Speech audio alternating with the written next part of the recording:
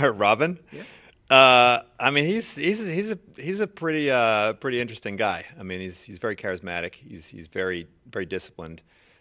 He's very curious about a lot of things. I mean, he's someone who I was a student with in law school, and he was a guy who said, "All right, I want to know about this. I want to know about that. I'm here for a limited period of time, and I want to get the most out of it." So he's somebody who kind of attacks things with with relish and zeal, and really tries to get the most out of it.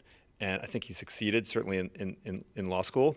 When it came time to take the bar exam after law school, I had probably 7 or 8 years of U.S. legal training at that point, and I was just like, God, this is too much for me, too much work.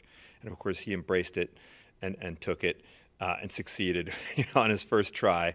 And so that's the kind of guy he is. I mean, he's someone who will not accept the idea that he can't succeed if he puts his mind to it and approaches it in an honest and sincere way. And that's the thing I really admire about Robin is his dedication, his curiosity, his persistence, his industriousness, and his integrity.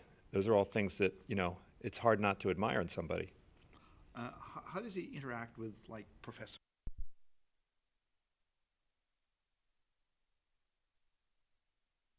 Yeah, I mean, Robin's one of those guys that you wonder if he ever was a kid. You know what I mean?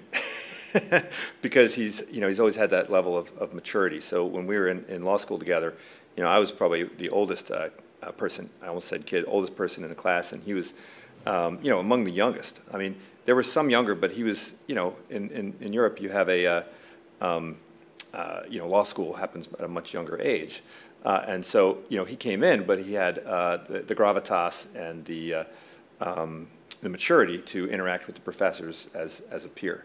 And I think that here at Stanford, he has a similar level of parity with the faculty members. I mean, it's you have to kind of remind yourself that he's a student because he doesn't appear to be a student. He could either be on either side of the podium, and that is common here at Stanford. I will say there are quite a few people here who do have that level of maturity.